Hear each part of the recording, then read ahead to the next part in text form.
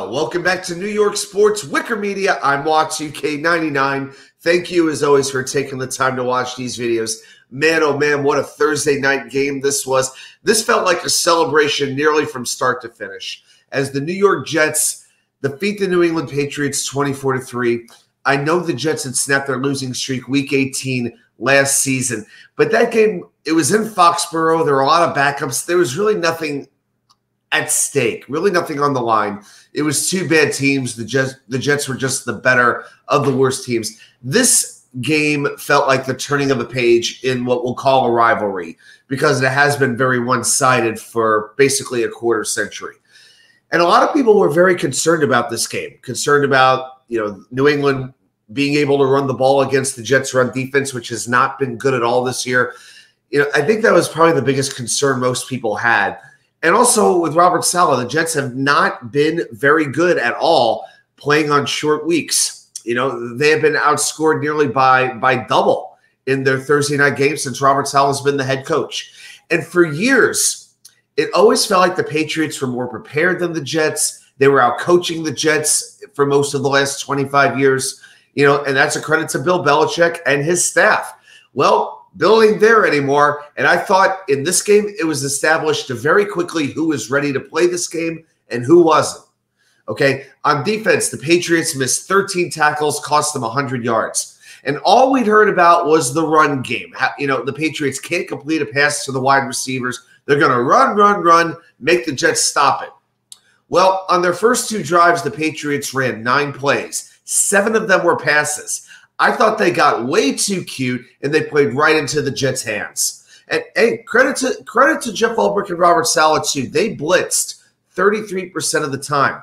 They know they're a little bit beat up at defensive end right now, very, very limited at that position. And so they realize if we're going to generate a pass rush, we can't just do it rushing 4 all the time. So the willingness to adjust, I thought, was very, very encouraging.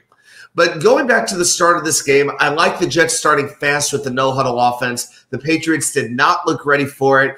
I didn't think they looked like they were able to handle either of the two Jets running backs. They couldn't handle Hall's speed. They couldn't handle Allen's power. And it was working until the penalty on Morgan Moses, and then a subsequent sack killed the drive. But the Jets defense immediately forces a 3-and-out. Then comes the first Jets touchdown drive, and that's going to take us to our first play of the game you may not remember that affected the outcome. You got 6:22 to go in the first quarter. Jets already have 2 first downs. And on 1st and 10, it's a handoff to Breece Hall for no gain.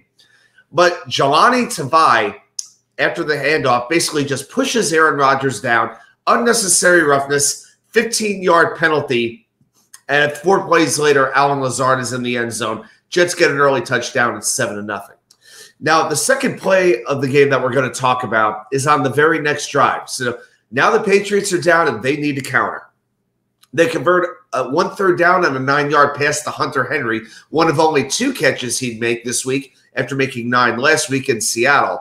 Then comes an incomplete pass and a 3-yard run. So now New England has 3rd down. Brissett drops back. It's 3rd and 7. And 3 Jets absolutely swallow him up like Joey Chestnut swallows hot dogs on the 4th of July. Clemens, McDonald, Quinn, and Williams. The Patriot offensive line, which was down multiple starters and playing multiple rookies, never stood a chance. We've learned as Jets fans, 2 things really can kill an offense: inept quarterback play and inept blocking. And the Pats were guilty of the latter all night. Caden Wallace, the 3rd-round rookie, did not look ready to play in the NFL at all. He took a bunch of penalties. He kept getting beat. And then the Jets take the ball.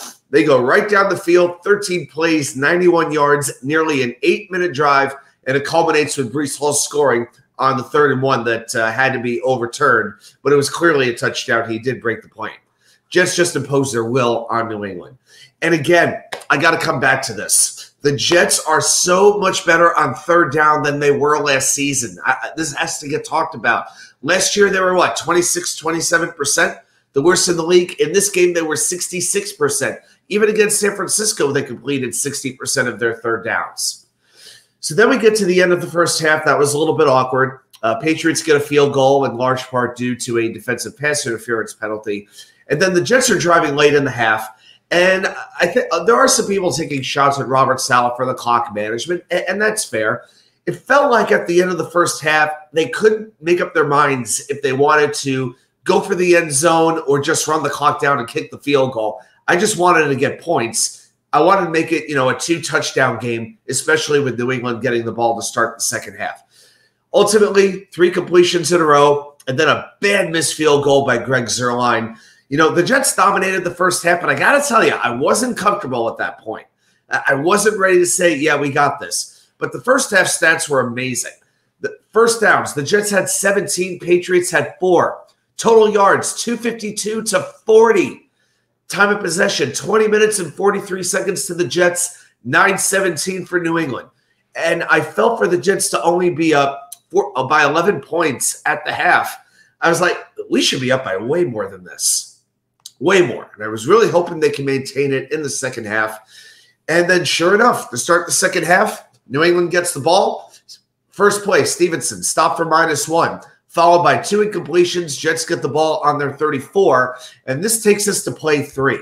It's now a 3rd and 1 at the New England 45, and Aaron Rodgers, I couldn't believe this play. 3 tight ends, like everything screamed, run to Braylon Allen, run to Braylon Allen.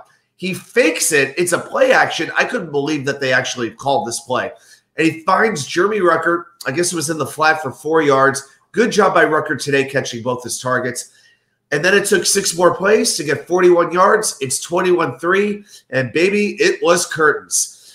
Sure, Drake May debuted for New England, but hey, Isaiah Davis got to carry the ball a few times.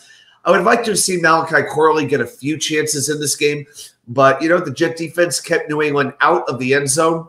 Defense played the way that I felt they're always very capable of, and just a very good win for the Jets. And now you get the little mini bye before the game against Denver. Here's some final stats for the game. Then we'll get into the bowl prediction recap. Total first downs, Jets with 27, New England 11. Total yards, Jets 400, Patriots 139. The Jets almost tripled the total yards. Yards per play, Jets 5.7, Patriots 2.9. And for a while there, the Jets were around 8 yards per play. It was crazy. Third downs, come back to third downs. Jets 10 for 15, Patriots 2 for 11. Red zone conversion, Jets 3 for 4, Patriots 0 for 1. Remember last season when everybody was talking about how the Jets have the worst third down offense and worst red zone conversion percentage in the NFL? Those days are over. And final time of possession, Jets 40 minutes and 4 seconds, Patriots 19:56. Everything the Patriots tried to do or were supposed to try to do to win this game, running the ball, controlling the clock, the Jets did it to them.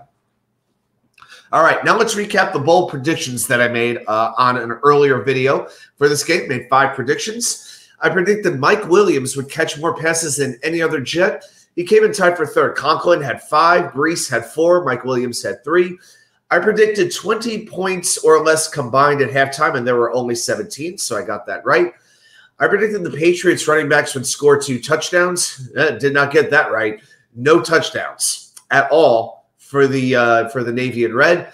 Prediction number 4, I said the Jets would get at least 4 sacks for the 2nd straight week. They blew past that one. They got 7.